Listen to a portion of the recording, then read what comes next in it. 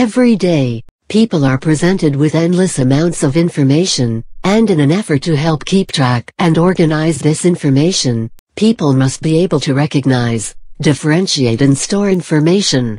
One way to do that is to organize information as it pertains to the self. The overall concept of self-reference suggests that people interpret incoming information in relation to themselves, using their self-concept as a background for new information. Examples include being able to attribute personality traits to oneself or to identify recollected episodes as being personal memories of the past. The implications of self-referential processing are evident in many psychological phenomena. For example, the cocktail party effect notes that people attend to the sound of their names even during other conversation or more prominent, distracting noise. Also, people tend to evaluate things related to themselves more positively. This is thought to be an aspect of implicit self-esteem. For example, people tend to prefer their own initials over other letters. The self-reference effect (SRE) has received the most attention through investigations into memory.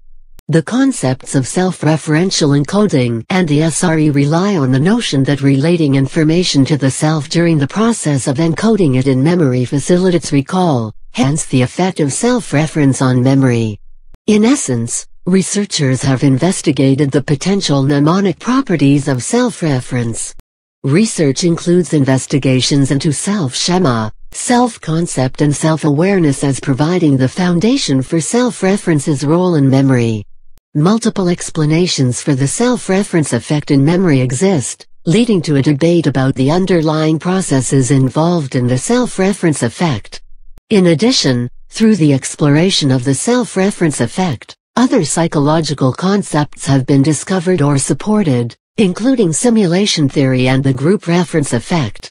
After researchers developed a concrete understanding of the self-reference effect, many expanded their investigations to consider the self-reference effect in particular groups like those with autism spectrum disorders or those experiencing depression.